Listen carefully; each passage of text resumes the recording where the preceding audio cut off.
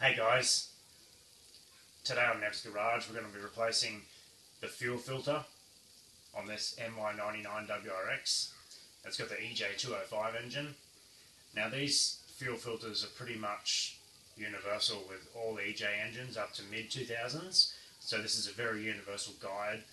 It's got a very broad spectrum across a lot of Subaru models, so feel free to watch this guide and learn how to change your fuel filter. It's really simple, and while we're there we're also going to replace the fuel line. That's really simple as well, so let's get stuck into it. Now it's better if you do this job when there's no pressure in the rail. So first thing in the morning after it's been driven, as you can see there by our inline gauge, it's got 0 psi, so we've got no residual pressure in the rail. So there will be fuel in it, but it's not going to squirt at us everywhere when we pull it apart. Now if you don't have a gauge, you can trust it first thing in the morning after you've driven the car the day before will be okay. If you want to put an inline gauge in, check out our other video. We'll explain in depth how to do that. Worth a watch. Anyway, so we've got no residual pressure. We're okay to start. Alright, so first of all, we're just going to undo all our clamps on the fuel hoses. So, because we're going to replace the fuel hose as well, just going to undo the clamps between the fuel rail, which in this particular case is here, because we've got our inline adapter for the pressure gauge. Alright.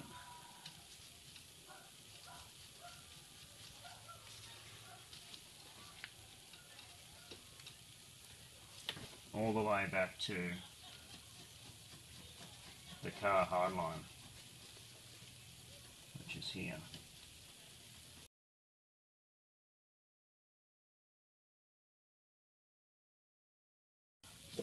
Like that. Alright, so that's our clamps off. Now fuel hose has a way of sort of adhering to the barbs, okay? So once we've got the clamps loose, what we're going to do is just cut a sneaky slice down the side like this.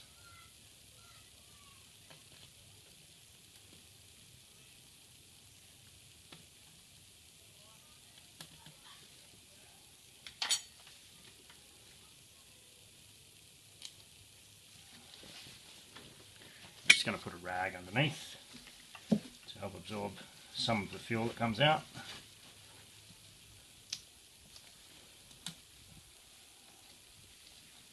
So like I said, there is fuel in the hose, but there's no pressure, so it's not going to spurt out at us. And we just do the same to the one down on the body end.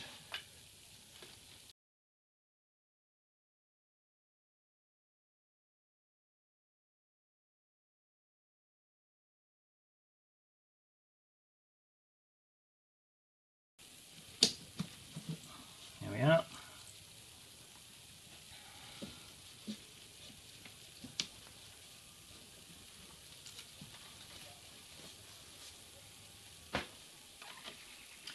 Now we just undo the clamp and holds our filter in. Lift it out. Alright, so there she is. There's our old filter out. Now we just keep this rubber collar.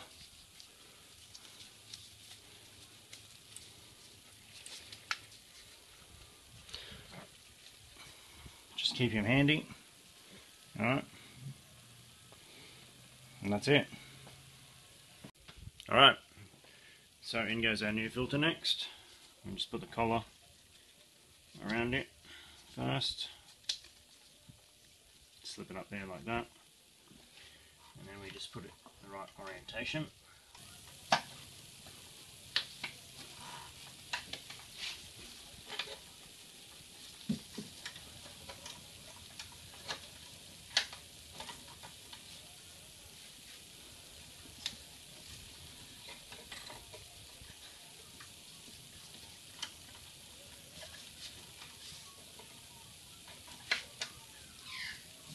like that.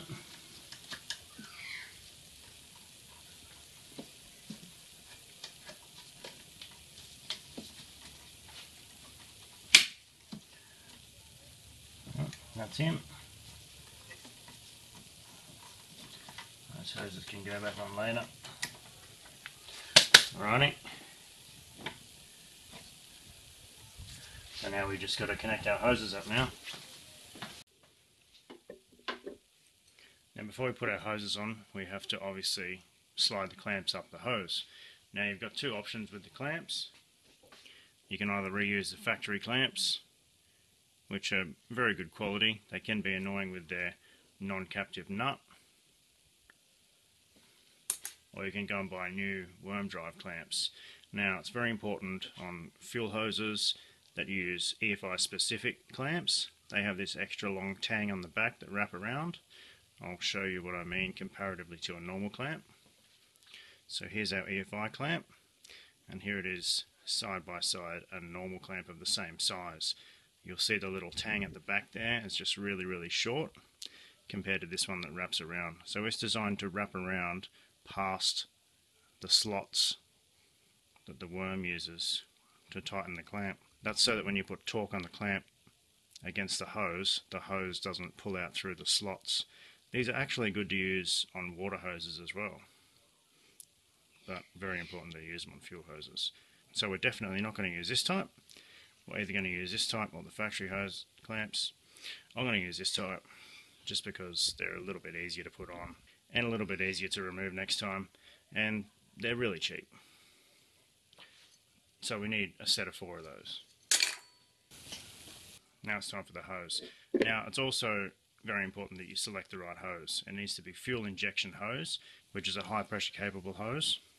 Okay, and it needs to be 5/16 in diameter, which is 7.9mm or 8mm. So we're using 8mm fuel injection hose.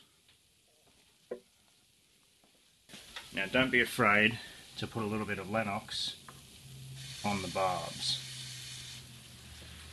It's 100% rubber safe, and it's just going to help us slide the rubber hose up onto it.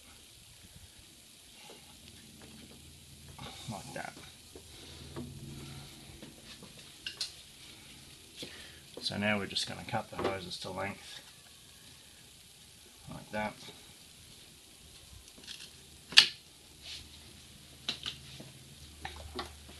And we're going to slide 2 clamps down. Like that. Take our stock cap off the end. Because there's no barbs on this spigot, I'm actually not going to lube this one up. Just going to push it straight on, like that. Okay, Bob's your uncle. Now we're going to wait till we've got all the clamps on before we tighten them, just to make sure all our hoses are the correct length.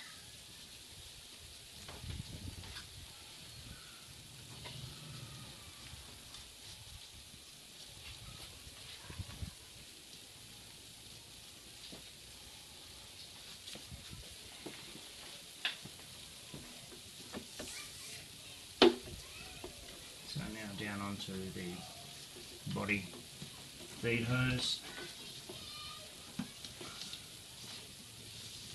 That. And then we cut that bad boy to length.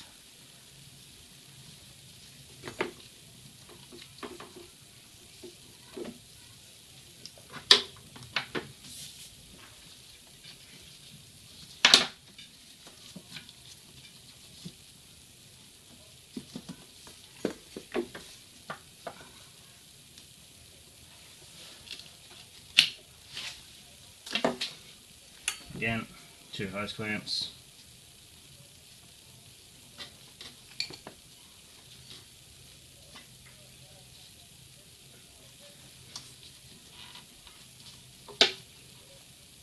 Remove the stock cap.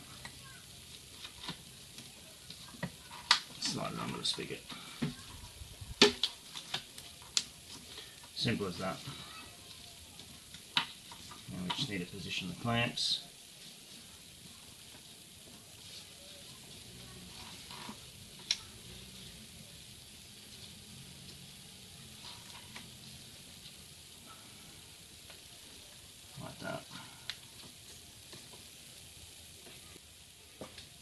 Alright, so now we can go ahead and tighten up the clamps.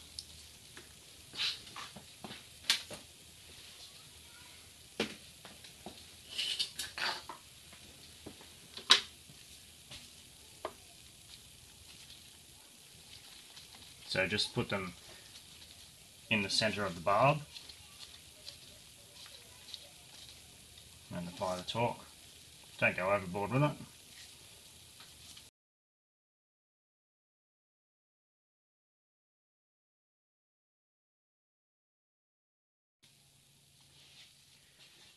That's all the clamps tighten. Now we can just put the return and the vent hose back on there. And she's all hunky-dory. So basically that's it, guys. That's our fuel filter fitted. So what we do now is we just jump in, turn the key and pressurise the rail, which is going to take a couple of primes of the pump, check for leaks, and then we can give the car a start.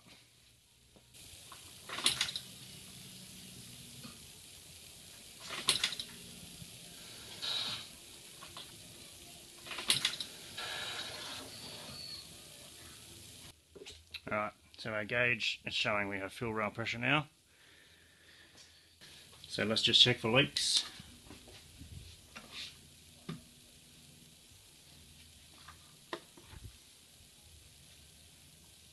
All good, not a drip. Let's crank it over.